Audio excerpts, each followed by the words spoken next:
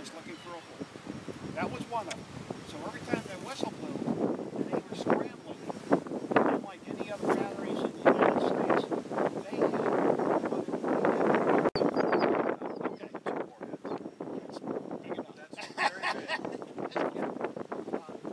anybody have an idea about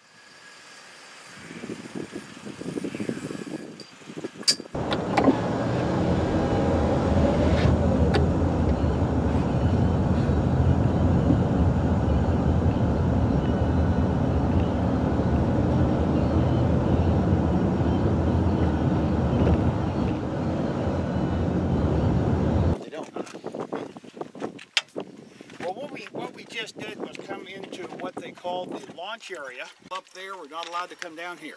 It was a rival war. Huh? It was a rival war. We call those guys pin rats that work down here. There would have been a guard shack right back there.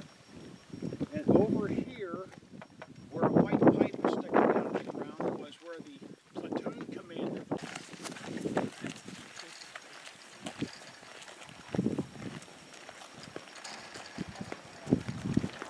So, 19...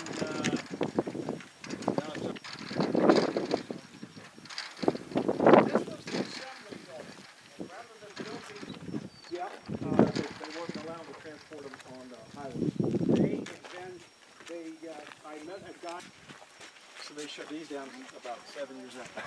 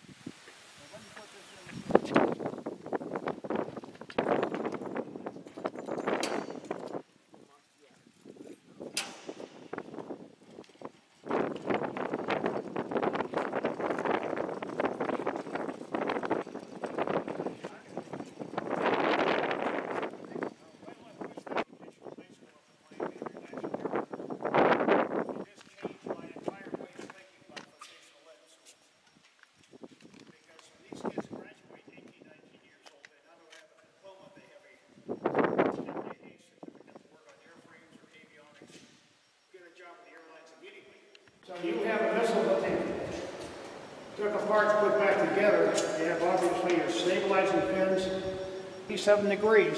This is just sitting on top of the booster. When it's fired, then it goes up until this burns out, about 3.5 seconds. This falls away. What we did here was being mirrored on all the other devices. But in the bunker, platoon commander, and the battery commander's trailer, he would push this switch, which would raise the missile up to 87 degrees.